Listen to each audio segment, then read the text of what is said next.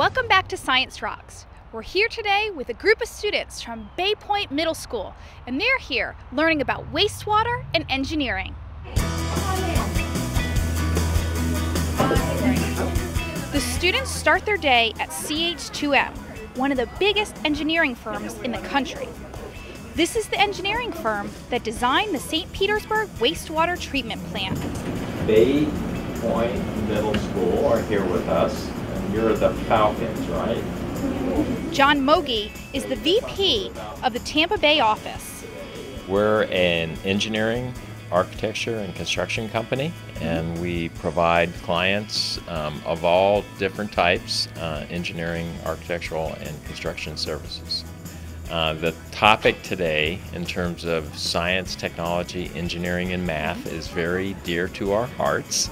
It's what we all believe in and do, and so we've got some experiments for them to participate in that will give them a little bit more understanding of what's going on in the world that we live in. So with these filters, the water just travels up on top. It goes through the filter media. And part of our STEM Academy student experience is to get them interested in the content, but also interested in career fields. Why is it important to host our students here? Well, for our company, we are a professional services company, so our feedstock is our engineers, planners, architects, and scientists of all different types. So just about any nature of the STEM exposure can yield a potential employee for us down the road. So we're excited to advance the STEM interests of the country, but also for our own benefit as an engineering company. The team of engineers talk about their jobs. They're falling over.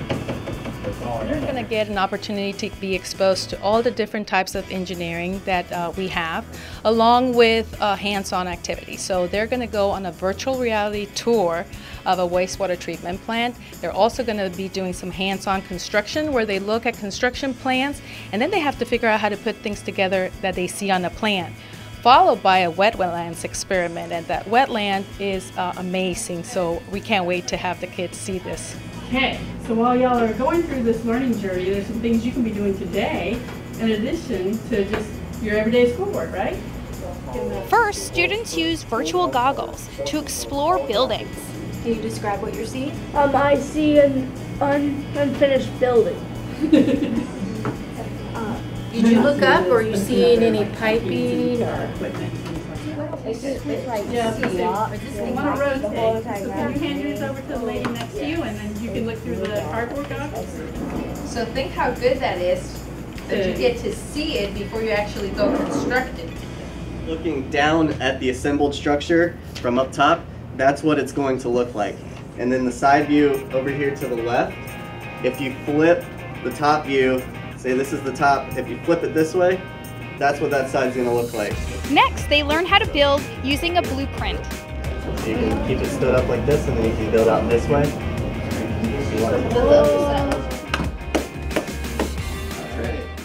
All right, ladies, we just saw you build something fantastic. Tell us what it was. We made this model kind of out of like a joint and pipes. Yeah. And we did it based on the different views they gave us. We had top and two side views. And you were talking about competition. You said you like to finish first. Why? I don't know, it makes us feel good. We're just always competing against each other and with other people. I love the We like feeling of being winning. leaders. Yeah. And so this is an academic type of competition. How does it connect to what you're learning during the school day or in your STEM Academy? Well, it has to do with what we're doing in STEM, and other STEMs too. Like we did last year, we did a future cities STEM, which also has to do with making models. It was fun. So when we just were learning about everything that they do, and then we got to actually see in the different models that they had and the different activities they had, we got to see what they do and what we could be doing in the future. What is your take on your morning experience? I had fun a lot. I had a lot of fun actually because I'm very hands-on, and so we got to do a lot of hands-on learning. Like we got to do a lab over with a fish tank and like with ammonia. And that's where all the magic happens. That's where you get the treatment, because the bugs, kind of like the bugs Ryan showed you in there, they hang out in the root area, and they help clean up the water. Finally, they see how the chemistry of water affects plant and animal life. This type of engineering uses maybe more biology than other types of engineering, and plants, and then also like people soft skills, working as a team. You know, being able to communicate is really important.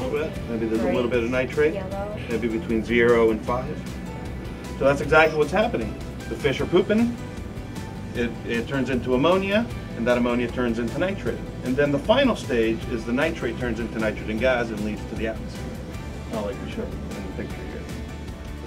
Their teacher, Sarah Swak, says this field trip ties into what they're doing in the classroom. Tons. We've been doing a lot of water testing. So we just figured out where the plume of a chemical spill happened, and they got to choose the wells and decide which ones they were going to test, because you don't have money to test them all. Yeah. And so now they get to see some of the real life applications for that water testing and how we handle our water. And what are you hoping the students get out of this field trip experience? I just hope they come back with a love for science and a little better understanding of the career options they have, and the real life application of kind of our, our simulated spill, and to be able to see how we really handle our water in the, right here in St. Pete. Yeah. You think it's all the way on top, or you think it's a little green? This STEM program kind of grew organically. We started very small with an idea that we've now developed into a program in which we touch the same students twice in one scholastic year, and it's the idea of them going on a field trip and actually remembering that field trip and what they got to see and touch and feel. So we've developed it to the point that now we're doing it in different cities with different clients, and it's just been amazing.